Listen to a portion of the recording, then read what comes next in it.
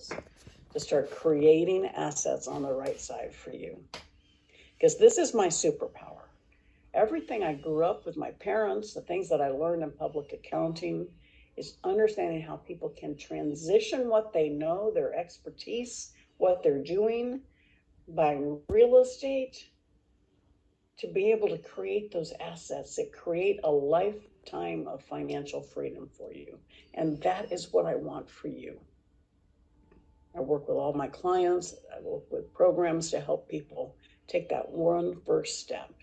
And then the second one's easier, because those assets become forever employees of yours that are working for you without the personnel problems.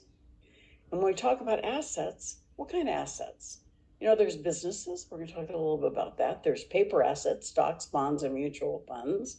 Certainly, we've had quite a roller coaster in the last couple of years. Real estate, owning investment real estate where your tenants are paying you.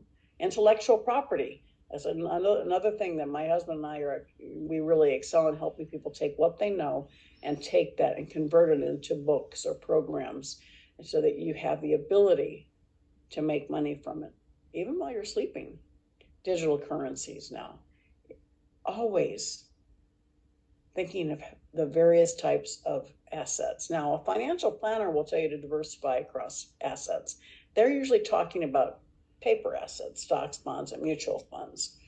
When I'm talking about diversification about assets, I'm talking about across each of these asset categories. Own some businesses, own some paper assets, own some real estate. Have that intellectual property so that you have the ability to withstand these fluctuations that we're seeing in the market right now. So let's talk about businesses. There's so many options. You can start a business from scratch. You can buy an existing business.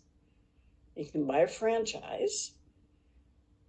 There's network marketing. There's so many different ways to start a business. And when you are an employee, sometimes you start the business on the side because you don't want to walk away from your paycheck. But rather than getting a second job or working overtime, think about starting a sideline business. If you've started a side business, share it please in the chat, because that's how you start building that financial independence.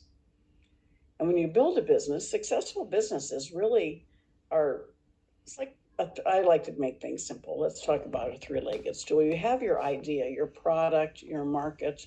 Maybe it's a book, a product. And then you've trained yourself to be really good at sharing it and selling it.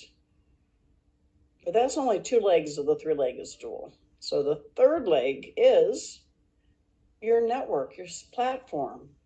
And that's where most people fail. They don't build the foundation, just like the foundation of your finances, the foundation of your business, to make sure it's strong so that your successful business can be sustainable, scalable, and saleable. And part of that is understanding the elements that go into making a strong business. And this is what I learned through public accounting, through building my own businesses. You know, so many times we focus on selling, but we haven't built the foundation of the business. And you have your mission, which is really the problem you solve or the need you serve. That's what keeps you focused on the long term. Your leadership ability, the team that you have people on your team who are strong where you are weak. And then understanding, you know, at the top of it, the deliverable, that's your product or service, but it's only going to be successful if you have the right legal foundation, the right resources, whether it's money or other partners, having strong relationships, understanding that you can have the greatest product, but if you don't have the marketing and communications, people aren't going to find you. And then those business systems, that's what allows you to scale. So I work with companies all over the world, helping them identify their weak links to strengthen them so they have the ability to continue moving forward. And it's so important to understand when I say, you know, how do you go to the next level? When you start building something, you build that foundation, it gives you the ability to have choices later on. My most recent book, which I hadn't mentioned yet, just came out last year, and I'm just so pleased with it. It's with Inc. magazine, and we hit number 2 on Wall Street Journal, I think, and USA Today.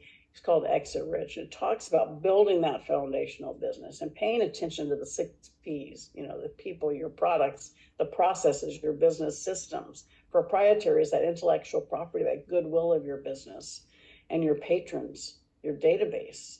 So many people today in building a business, they get so excited because of the people they have in their networks on social media. They have 1 million followers on Instagram or 50,000 on Facebook. And that's all fantastic. But that's lead generation. If you hear nothing else, understand it's important to invite them home, to nurture them back to your database, because your database is an asset, right? So you want them in your database so that you have the ability to communicate with them. And then, of course, your profits. And if your profits aren't where they're supposed to be, it's usually one of these other P's that need to have some work.